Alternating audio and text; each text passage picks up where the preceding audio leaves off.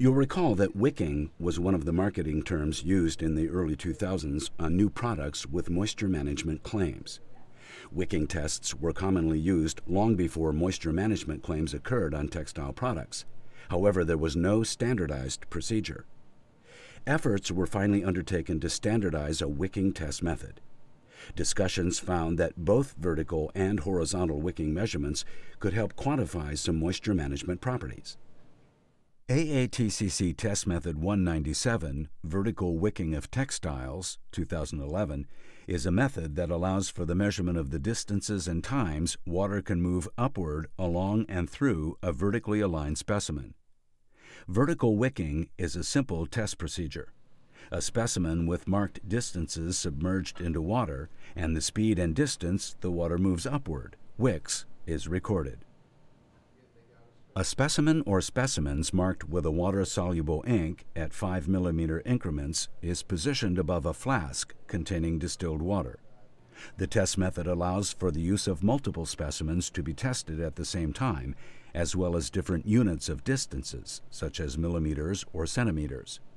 When the water level is raised to reach the lower edge of the specimen, the water migration is observed. If using a multiple specimen apparatus, specimens are put into the distilled water tank at the same time.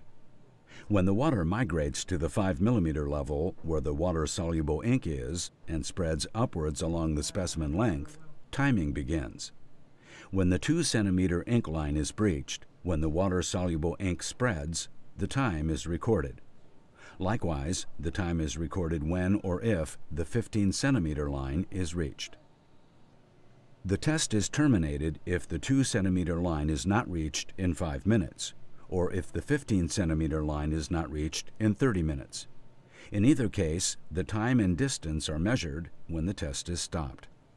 This allows for the calculation of wicking rates, the time to a given distance for a short period or a long period of time.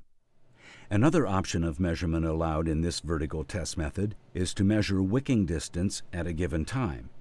In this option, timing is started as the water migrates upward. Specimens are marked at increments to facilitate the measurement of distances to which the water rises at the 2-minute and 10-minute intervals.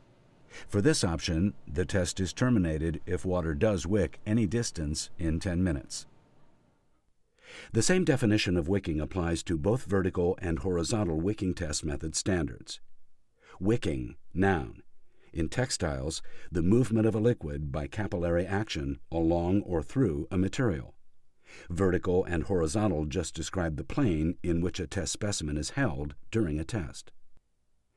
AATCC Test Method 198, Horizontal Wicking of Textiles, 2011, starts with the determination of whether a fabric has a hydrophobic and/or a hydrophilic side.